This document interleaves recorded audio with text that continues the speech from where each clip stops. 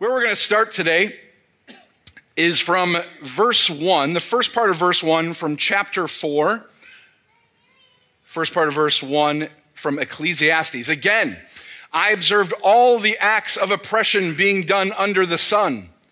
Look at the tears of those who are oppressed. They have no one to comfort them. I have a couple of other lessons I'm going to attach to this, and they're lesser known verses, but I want to kind of drive home the point just to start the message out this morning. So the next verse is this: life is unfair. The sooner you accept it and learn to adapt your expectations, the better off you will be embracing the opportunities that God has given and will continue to give you. That is PJ's letter to the Royal Redeemers. Pastor Jeff, so that is me, is chapter 2, verse 1. I can humbly tell you the stuff in chapter 1, pretty good, okay? And if you invite me to come back, maybe I'll share those verses with you as well. There's just one more verse, and it's a little bit shorter, and it actually might determine whether or not you want me to come back. So, life is unfair. Get over it. That is my letter to my personal children and to the students I teach and work with at Lutheran West. That's chapter 1. That's verse 1. That's right out the gate. There's no messing around. Life is unfair. Get over it. The truth is, though, you wouldn't have to teach children that life is unfair. It's just something that just is. It's something that we experience. And truly, if somebody came up to you and tried to convince you, tried to tell you, no, life is actually pretty fair, our experiences would quickly nullify those efforts.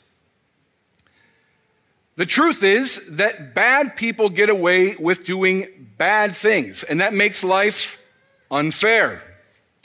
In fact, the lack of justice can give the impression that it's okay to do whatever we want. And so from the 8th chapter, the 11th verse of Ecclesiastes, when a crime is not punished quickly, people feel that it's safe to do wrong. People feel like it's safe to do wrong. Now, I appreciate our justice system in America. It has its flaws, it has big flaws, it has little flaws, but overall, I think it's a pretty good justice system, and luckily, I have not had that much personal interaction with it. But I cannot tell you how many times I've had this thought. I don't know why it's taking so long for this person or why it's taking so long for that person to be held accountable for their actions. Just give me 5 minutes with them. Nobody around, no cameras, and I will administer justice right now. And this unfairness is not limited to our courts. It's not as if criminals are the only ones who make life unfair. It seems to affect each and every facet of life. So the Bible, just in Ecclesiastes, has something to say about this. It has something to say about our personal relationships, our professional, civic relationships, and very rarely does equality exist in our relationships. And I need to say, that's not inherently a bad thing. There needs to be different levels of authority or status in many areas in which we live and we work. So, I love my kids. I have a 21-year-old daughter named Grace. I have a 16-year-old son. Stand up, please.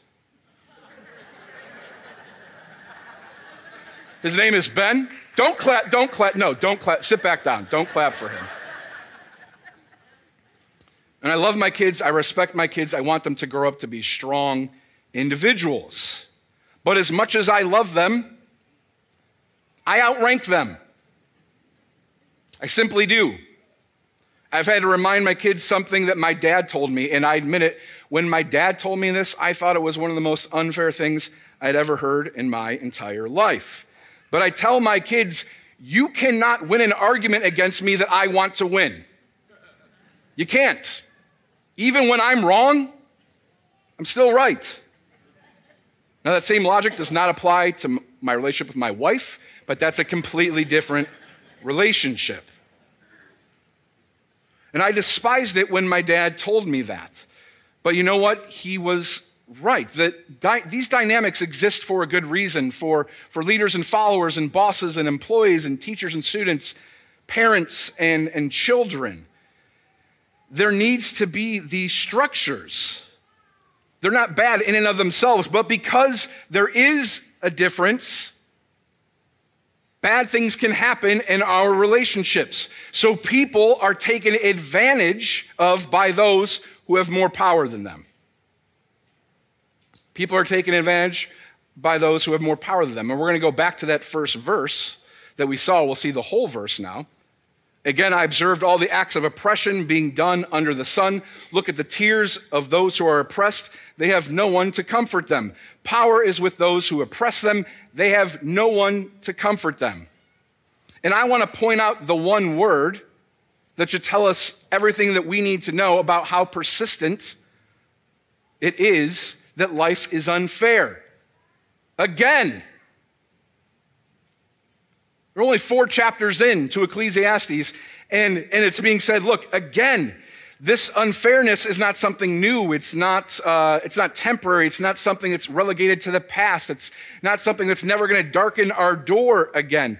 Unfairness is something that simply exists in our everyday relationships.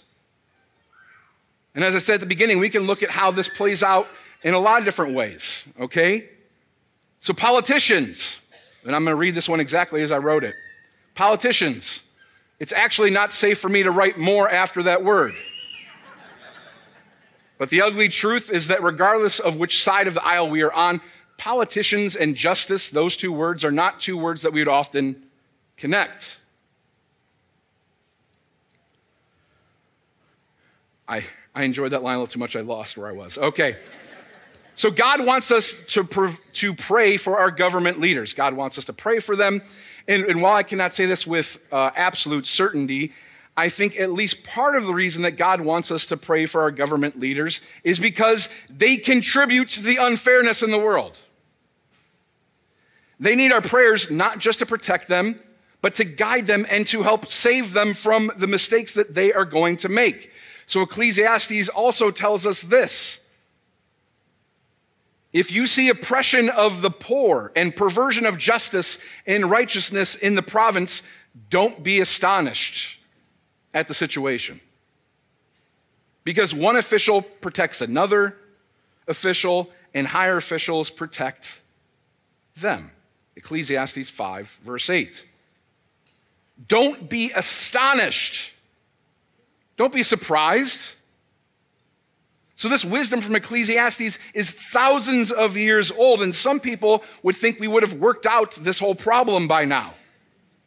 And yet here we are. Now we also need to acknowledge that this unfairness is not limited to bad people doing bad things. It also happens when we do the right thing. Good people often go unrewarded. Good people often go unrewarded. Here's something that happens all the time and makes no sense at all. Good people get what's coming to the wicked, and bad people get what's coming to the good. I tell you, this makes no sense. Chapter 8, verse 14 of Ecclesiastes. Even if we prepare ourselves to do everything, quote unquote, right, we often still fall short from no wrongdoing on our part. And this one seems to be more perverse than the previous examples. Because the truth is, when a bad person does something bad, are we surprised? Hold on one second. When a bad person does something bad, are we surprised? No. It's just what they do. But when we do the right thing and we don't get rewarded, or when the bad person gets the good results, that is completely unfair. I have observed something else under the sun. The fastest runner doesn't always win the race. The strongest warrior doesn't always win the battle. The wise sometimes go hungry, and the skillful are not necessarily wealthy. And those who are educated don't always lead successful lives. It's all decided by chance, by being in the right place at the right time.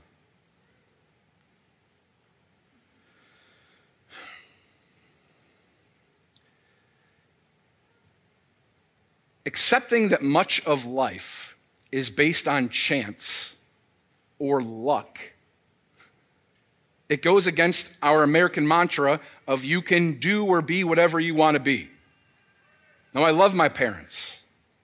They told me when I was little I could be whatever I wanted to be. They lied to me. And if our efforts do not result in success, then life seems to be truly unfair.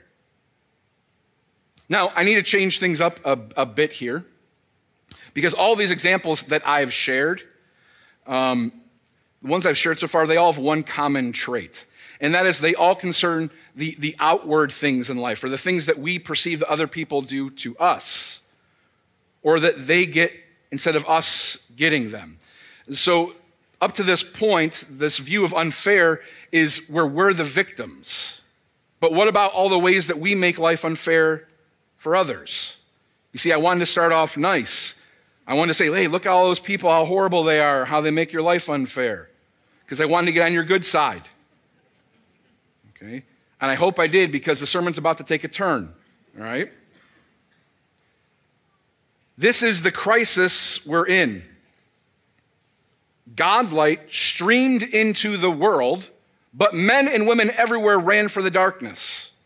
They went for the darkness because they were not really interested in pleasing God. Everyone who makes a practice of doing evil, addicted to denial and illusion, hates Godlight and won't come near it, fearing a painful exposure. The Gospel of John, chapter 3, verse 19 from the Message.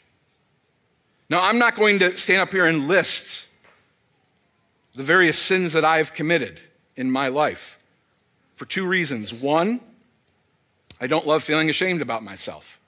Two, we have nowhere near enough time necessary for me to list even a portion of them. And I'm not going to stand up here and try to guess at the different sins that all of you have committed, people sitting in this room or watching at home. You see, we've concocted this idea that we have these secret sins, and these secret sins that we have, they don't hurt other people. And I'll let you believe that. It's wrong. I want to be clear. It's wrong.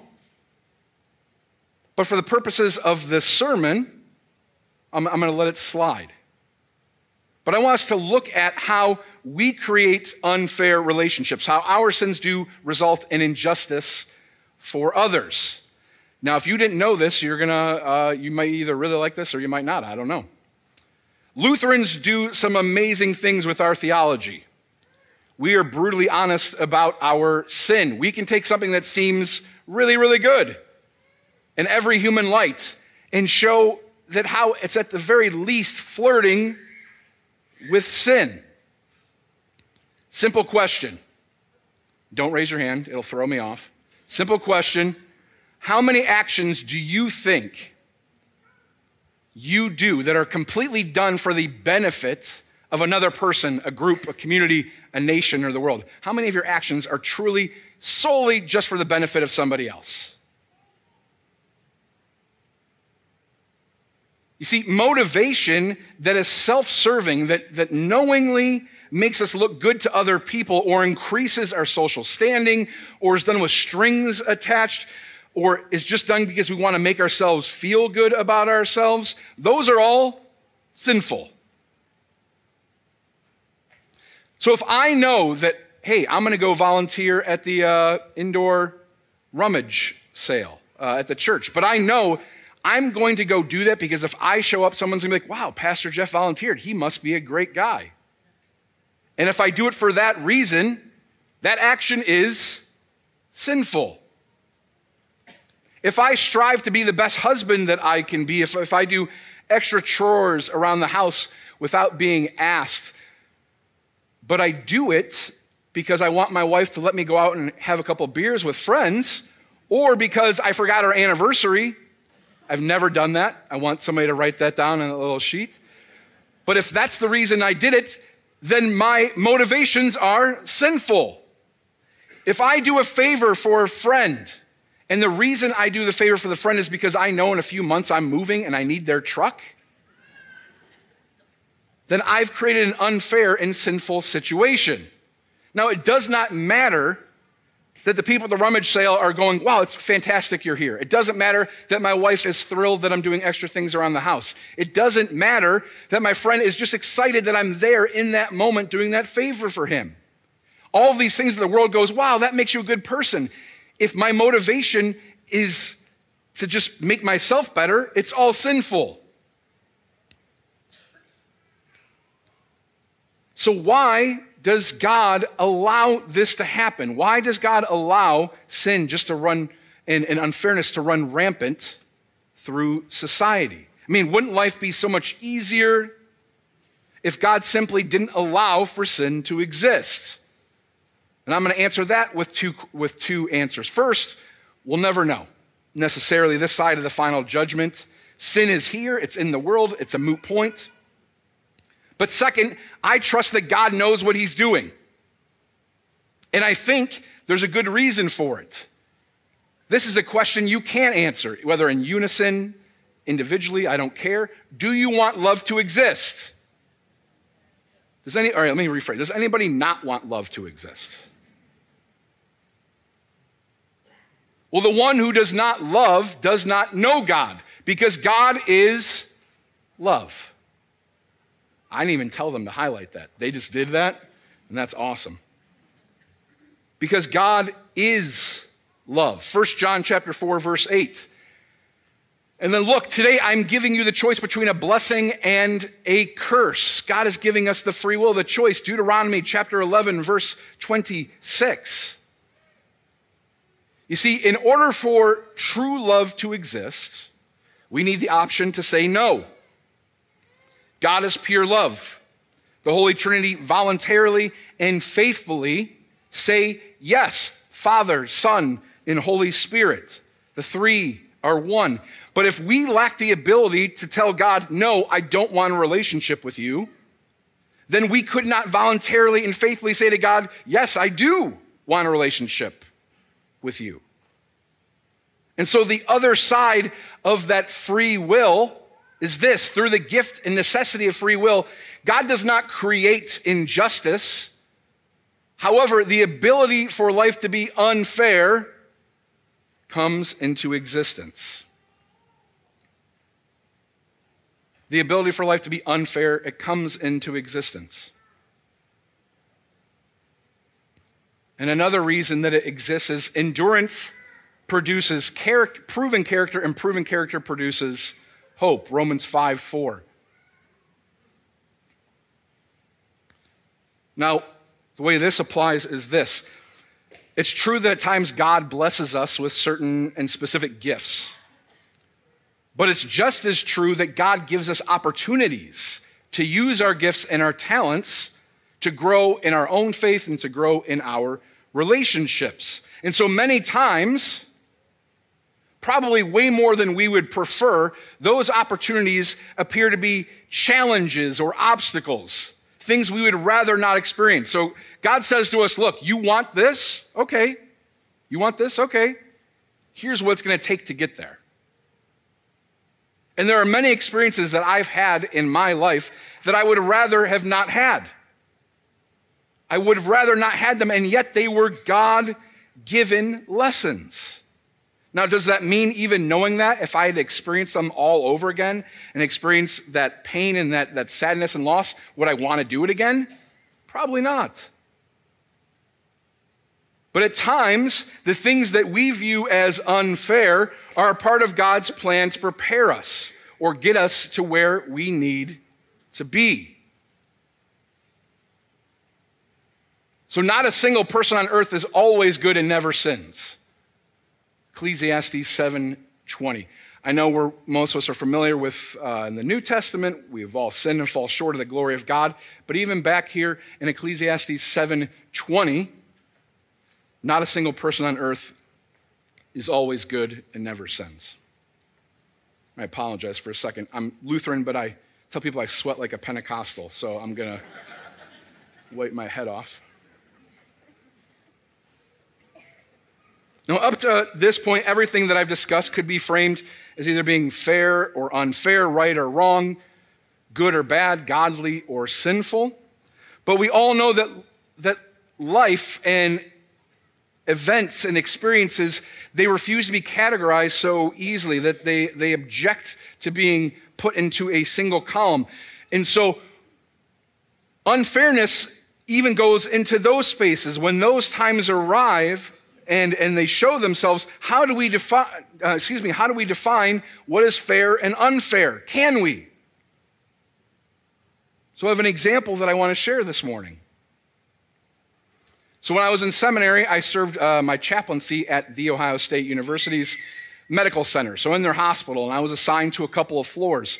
And on the 8th floor, there was someone that was there in her room the first day I got there for my chaplaincy, and she was there the last day I was there for my chaplaincy, and she'd been there every day up to that point. And she'd actually been in her room for about 7 months prior to me getting there. And her name is Monique. Monique was in her early 30s. She was a mother of 3. She was married, but she'd been in the hospital, like I said, when I got there for about 7 months, and was there for at least 9 months by the time I left. And the reason Monique was there was because Monique had something wrong with her heart, and she needed a heart transplant.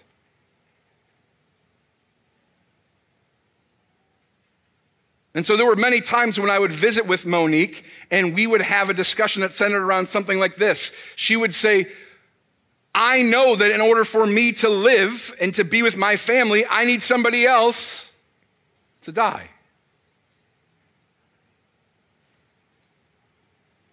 She said, I don't know how I'm going to deal with that when it happens. I'll be so happy that I have a new lease on life and a new chance to be able to watch my children grow up and to be with my husband and just to experience life.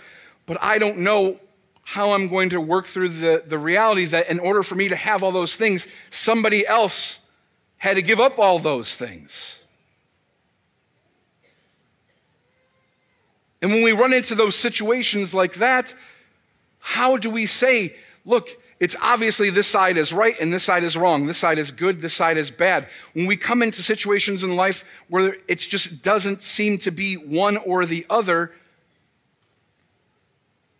we can question, why, God, do you allow this to exist? And what I'll tell you is, it exists, and it shows us that no matter how good of a life we live, we need a Savior. So when I come to the truth that no matter how hard I try, let me go back a second. Now, no matter how hard I try, I cannot control everything in my own life, let alone all the pain, the suffering, and the sin that's in the world. When I acknowledge that, I fall down at the cross of Christ. And I ask for the healing and salvation that I cannot accomplish on my own. And so God knows that it happens, and God gives us a Savior. For while we were still helpless at the right time, Christ died for the ungodly. For rarely will someone die for a just person, though for a good person, perhaps someone might even dare to die. But God proves his own love for us in that while we were still sinners, Christ died for us. Romans 5, verses 6 through 8.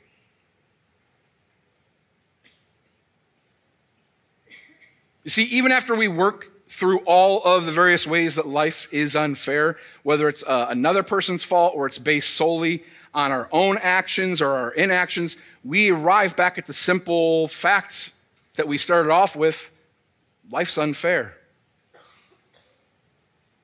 And it's unfair because our sin wreaks havoc on this beautiful creation that God has placed us in. And it does it so thoroughly that we contribute to injustice at times without even knowing it. We have sinned against God in thought, word, and deed, by what we have done and by what we have left undone. And yet Christ died for us. Christ died for us. And because of that glorious truth that we proclaim, we can say this: the beauty of grace is that it makes life unfair. From a Reliant K song. Now, in full transparency, the line is actually the beauty of grace is that it makes life not fair, but I did not intentionally, with a little tongue-in-cheek, make every answer unfair in that outline just to make the last one say not fair, okay? So, the beauty of grace is that it makes life unfair.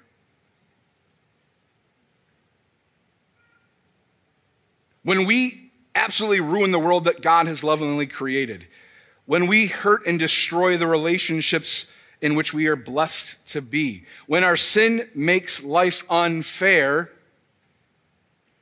God has an answer. Jesus said, "It is finished." Then bowing his head, he gave up his spirit. Gospel of John, chapter 19, verse 30. See, I do not deserve God's forgiveness. You do not deserve God's forgiveness. No one deserves God's forgiveness. Thank you, God, that your grace makes life unfair. Let us pray.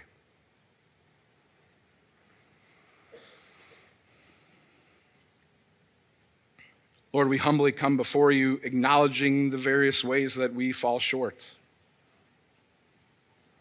We fall short, and we try, and sometimes when we try, we make things a little better, but often, many other times, we still make things worse. And yet, even through all of those times when we mess things up, you still stay there with your arms outreached, beckoning us to you and letting us know that you have given your all, that you've given your life voluntarily and faithfully to take away the sin of the world. Lord, we ask that you would help us to share that message of salvation and forgiveness, of love and grace with all those we meet, whether or not we think they deserve it. This is our will, Lord. Let your will be done. And we offer this prayer in the name of our risen Lord and Savior, Jesus the Christ. Amen. Thanks for taking the time to learn a little bit more about Royal Redeemer. We want you to be a part of our Royal Redeemer family here. May God richly bless you and guide you, and I truly look forward to seeing you soon.